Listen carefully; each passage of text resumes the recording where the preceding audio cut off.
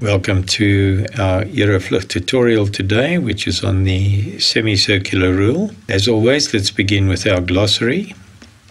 IFR stands for Instrument Flight Rules. VFR stands for Visual Flight Rules. True Track, which is the flight path of the aircraft over the ground measured in degrees true and taken off a map. Magnetic track, which is the flight path of the aircraft over the ground measured in degrees magnetic and calculated from the true track.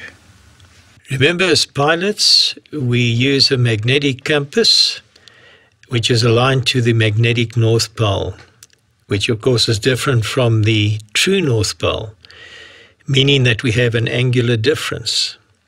Therefore, to calculate our magnetic track, we need to add our magnetic variation to true track.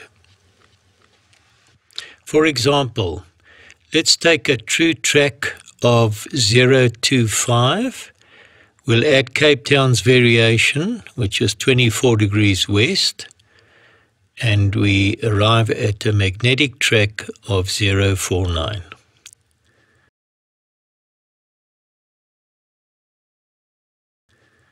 The semicircular rule is a method used to separate the aircraft vertically.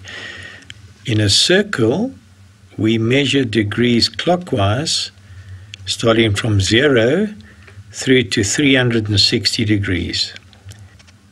We'll split the circle into two equal parts with a straight line and number the first sector from 0 through to 179 and the second from 180 to 359. The first sector we'll call odds and the second sector evens. This means that all aircraft traveling in a roughly easterly direction will fall into the odd sector, and they will have altitudes beginning with an odd number. For example, 3,000 feet, 5,000 feet, 7,000 feet, and so on.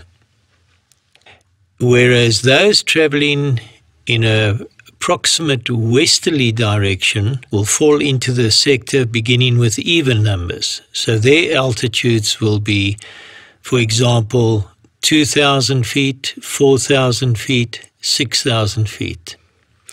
If, for example, we have a magnetic track of 049, that will fall in the odd sector, and we would have an altitude of 3,000 feet, 5,000, 7,000, and so on. Similarly, if we had a magnetic track of 301 falling in the even sector, we would have an altitude of 2,000 feet, 4,000 feet, 6,000, and so on.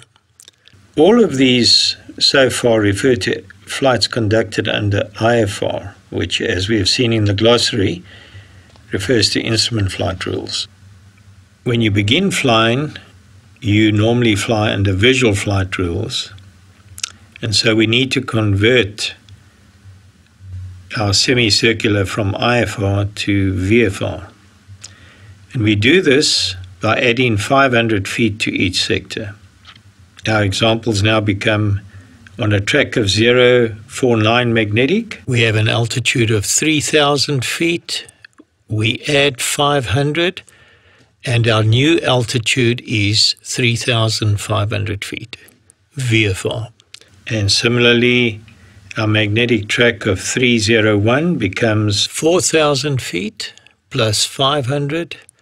Our new altitude is 4,500 feet, VFR. Remember, in your calculations, a track is the aircraft path over the ground and remains unchanged between two places, whereas a heading can change depending on the wind. Secondly, remember to convert true track, which is measured on a map, to magnetic track by applying magnetic variation. Once again, thanks for watching, and we look forward to seeing you on our next Aeroflug tutorial. Enjoy your flying.